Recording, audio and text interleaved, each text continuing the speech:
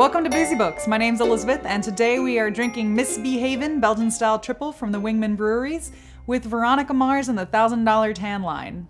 Written by Rob Thomas, the screenwriter for the television series and film of the same name, and Jennifer Graham, Veronica Mars and the $1,000 Tan Line picks up right where the 2014 film leaves off. Veronica is trying to make Mars' investigation work after ditching her steadfast boyfriend Piz and a lucrative career in New York. Neptune's spring break is in full swing. Girl goes missing, Sheriff Lamb is his usual incompetent self, and Veronica is caught in to investigate. A second girl goes missing, and the plot thickens as someone from Veronica's past shows up.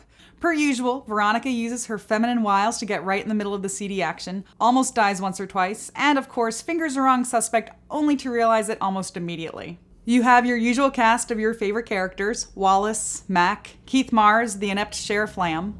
Unfortunately, there's barely any hint of Weevil, and the long-distance angst between Veronica and Logan is presumably just a plot setup for a future book. We meet a few new characters, the Gutierrez cartel cousins, who are just too exciting not to have a part in future Neptune scandals. Reading this with the Miss B-Havin Belgian-style Tripel from Wingman Brewery in Tacoma, Washington. Miss B-Havin pours a sunny blonde with a little bit of wheat and yeast and just a big pop of spice right at the finish there.